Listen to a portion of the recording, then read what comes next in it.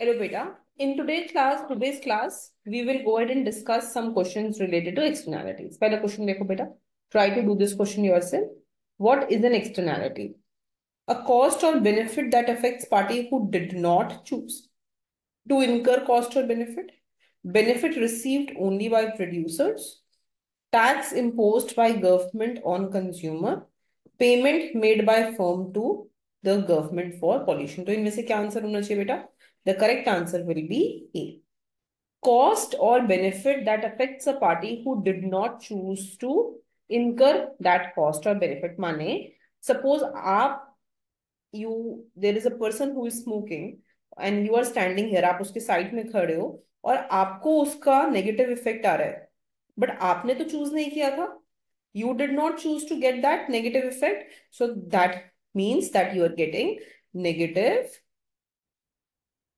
externality. You are getting negative externality. ठीक है. Next question देखो बेटा. Which of the following is example of negative externality? Negative माने कुछ negative होना चाहिए दूसरे इंसान को, which is not accounted in the market. ठीक है. So education, it's positive है.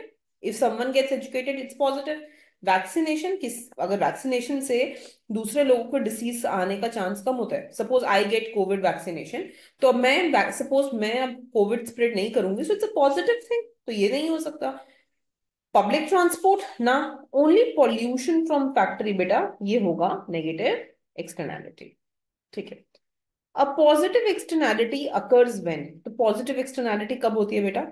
द एक्शन ऑफ इंडिविजुअल और firm create benefit for other party.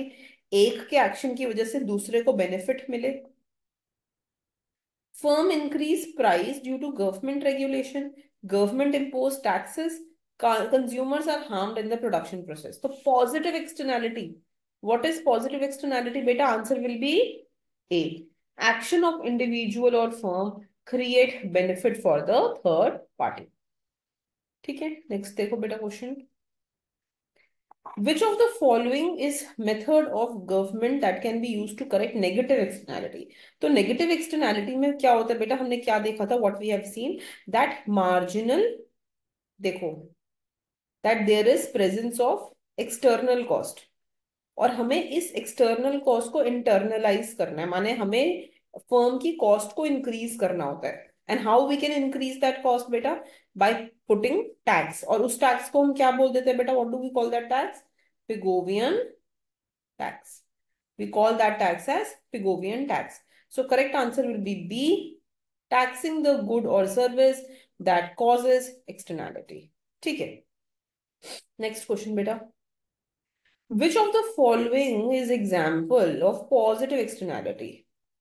Second hand smoke. Smoke तो नहीं हो सकता पॉजिटिव. नॉइज पॉल्यूशन पॉजिटिव नहीं हो सकता.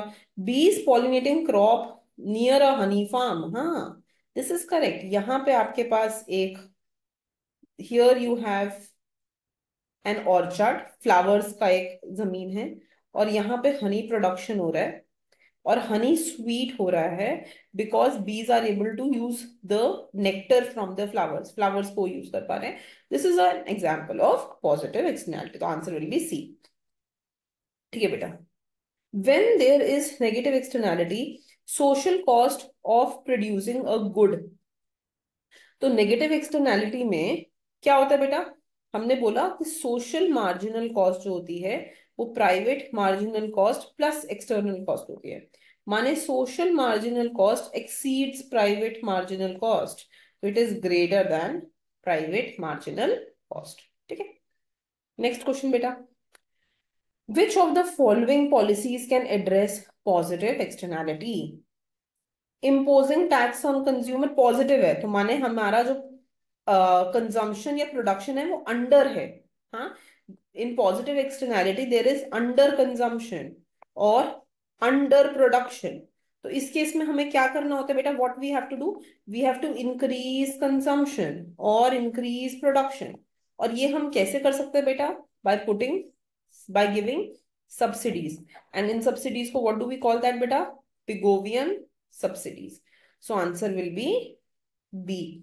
Providing subsidies to encourage more production or consumption. ठीक है. Next question बेटा. The Coase theorem suggest that externalities can be efficiently addressed through, तो कोस थ्योरम क्या बोलता है, we can go ahead and give property rights. इस property rights देने के थ्रू हम एक्सटर्नैलिटी का प्रॉब्लम को रिजॉल्व कर सकते हैं। But these property rights have to be clearly defined, exactly बताना होगा कि हु ओन्स दैट थिंग, है ना।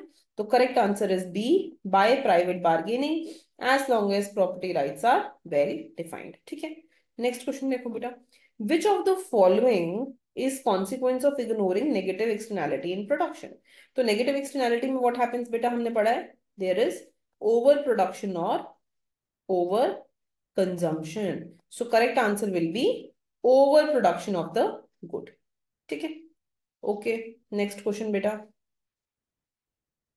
which of the following is market based approach to deal with pollution। तो market based में हमने क्या बोला था, cap and trade policies, जिसमें आप एक कैप लगा दो, पॉल्यूशन परमिट्स देना शुरू कर दो, then you can have regulations imposed by governments, fines on pollution, then you can have taxes imposed, है ना।